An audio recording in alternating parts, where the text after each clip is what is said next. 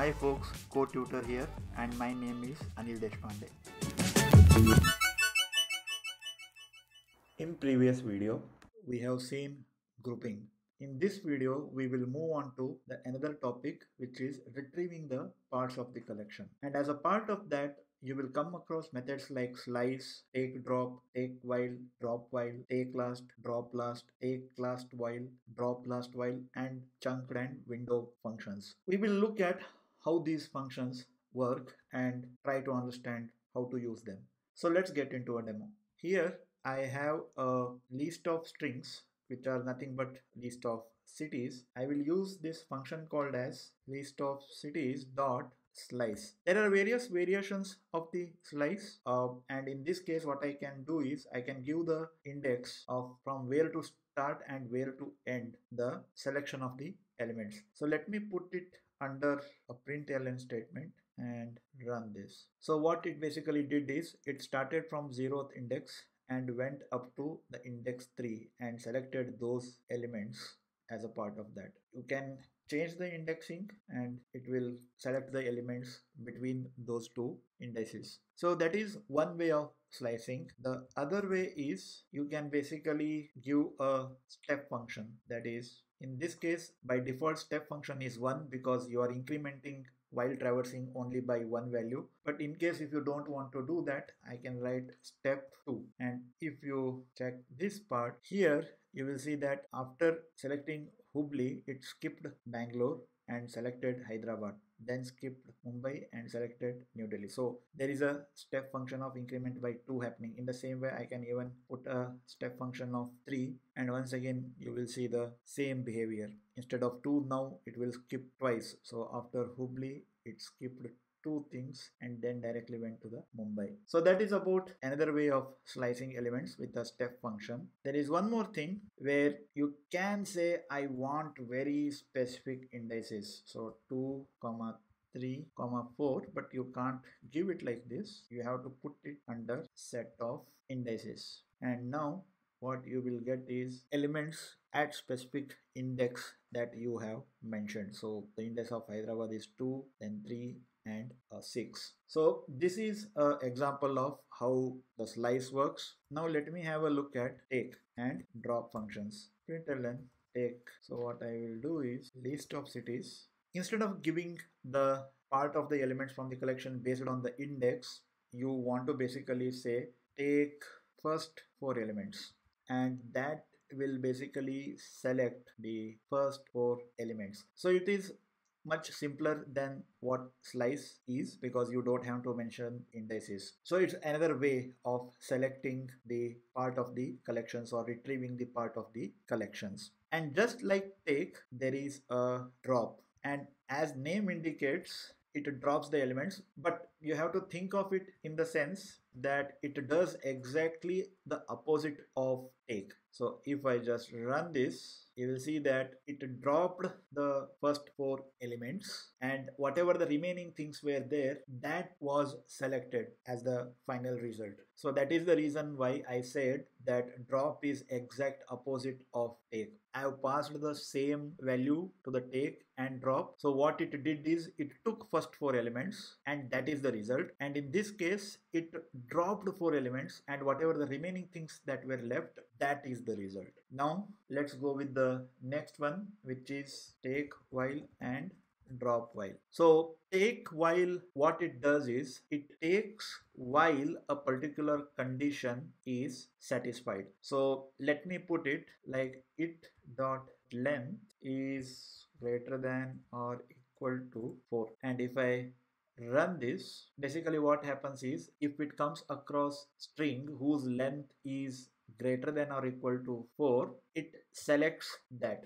So in this case, everything is greater than or equal to 4. So just to make it little bit more easily understandable, let me make it greater than or equal to 6. Hubli, the string length is less than 6. So the first condition itself fails. And that is the reason why you will see that the result is basically a empty list. And if I just make it 5, now you will see that I am able to pretty much select the whole thing because this passes and pretty much all these strings pass a length which is greater than or equal to 5. However, if I make length greater than or equal to 6, it just fails here itself and doesn't bother traversing further to take the elements. In similar fashion, there is drop while, and what I will do is I will keep the condition same, and as I told you earlier, drop is exactly opposite of take.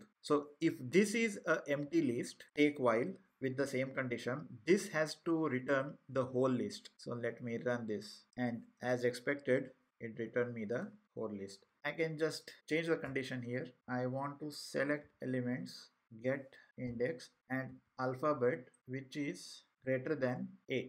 So it basically selects all those elements, strings whose starting alphabet is bigger than a. So in this case, pretty much everything is bigger than a, so that should return me whole list. And if I give the same condition here, it should give me an empty list. So let me run this. Exactly, that is how it is working. There is another version of this, that is take last and drop last. So as the name indicates, here in this case you are either taking or dropping in the reverse order, that is from right to left. So what I will do is take last 4 and drop last 4, and if I run this, you can observe that take last 4 basically selected last 4 elements from the list. That is what this take last did. And in the same way, drop last with the same condition, it dropped last 4 elements, and whatever the remaining thing that was left, that was selected. And it still holds back to our original thought that drop is opposite of take, and in the same way drop last is opposite of take last. Now let's proceed further to another function. Just like you have function take while and drop while, you have take last while and drop last while. So let me just write it and let me copy paste this. Take last while, drop last while, and just to differentiate, let me put a different condition. So this starts from Panji, so starting is P. So if I run this take last while, it fails the first condition because first itself is P. If I put it greater than or equal to, then it starts from the reverse order and goes up to 2 elements, but C is not bigger than or equal to P, so that is why it fails, and then it basically stops going further, and that is the reason why you are only seeing last 2 elements.